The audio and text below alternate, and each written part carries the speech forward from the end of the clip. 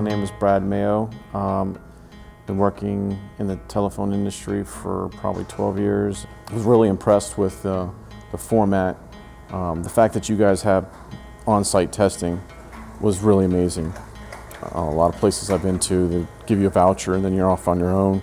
I like that. Of course, I did so well in that class though, I actually aced the test. I got a 1,000. From there on out, it was like, yeah, let me get training from thinQtank. My company, they have arrangements with other companies for training, and they're like, why don't you go here, why don't you go here? And I'm like, I'd rather pay it out of my pocket to go to thinQtank than actually have you guys pay for me going to some other company. I'll just keep it at that. My name's Steve Muma. I am the ISSM at Naval Research Lab in Port Hueneme. The first class with thinQtank was the CCNA quad.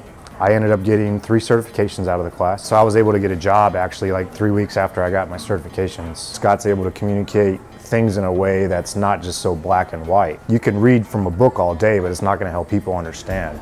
Scott gives examples. He'll pull up router configs. He'll go in, he'll show a sample configuration.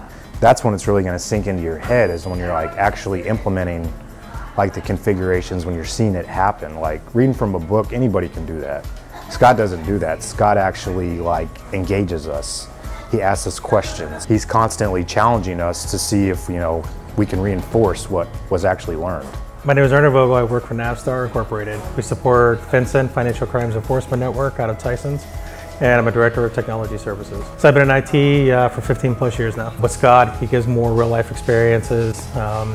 He's more engaged instead of just an instructor reading out of the book. He's giving you real life examples and actually engaging you in labs. And I found with a couple training classes that I did take, they had a hard time answering questions, or like I said, that real life experience, real world experience just wasn't there. Even when I'm not taking the class, I can reach out to Scott and ask a question, and everybody's more than willing to answer the question and get back to me. So.